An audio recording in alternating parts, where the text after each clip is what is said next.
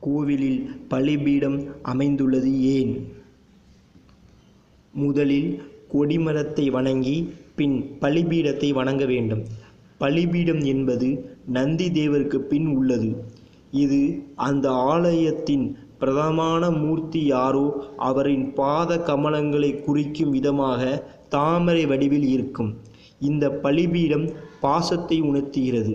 அதாவது மனித வாழ்வில் இயல்பான காம, குரோத, லோப, மோக, மத மச்சாரியங்களை பலிக்குடிப்பதற்காக உறுதி கொள்ள வேண்டும். பாவ புண்ணியம் என்னும் உயர்ந்த கோட்பாடே பலிபீட தத்துவம். பொதுவாக பலியிடல் என்பதற்கு அழித்தல் அல்லது போக்குதல் என்று பொருள். கோவிலுக்குள் நுழைந்ததும் கொடிமரத்தை வணங்கிவிட்டு பலிபீடத்துக்கு முன் நமஸ்காரம் செய்வதன் மூலம் செய்த பாவங்களை போக்கி நம்மை புனிதமாக்கிக் கொள்கிறோம்.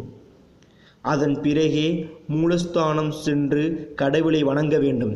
வழிபாடு முடிந்து வெளியேறும்போது அங்கே வழிபட்டு பாவத்தின் ஈடுபடாமல் வாழ்வதற்காக வேண்டிக் கொள்ள வேண்டும். இதுவே பலிபீடம் அமைந்துள்ளதற்கு காரணம்.